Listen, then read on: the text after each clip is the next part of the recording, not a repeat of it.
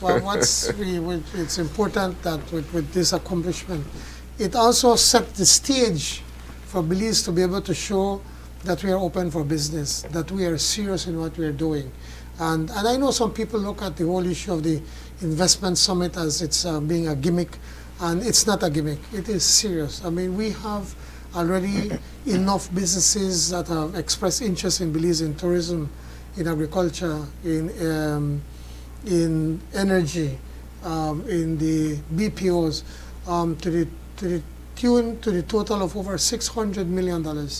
It's something serious. I mean, when we have a former Prime Minister of Canada coming in, the Vice President of IDB, we have people from UNDP, we have all the big players in the region coming in from Caye, coming to Belize, and we have some big hitters. I mean, I'm told even the one of the main owners of Shedrawi will be coming in, and they've asked for a meeting with me.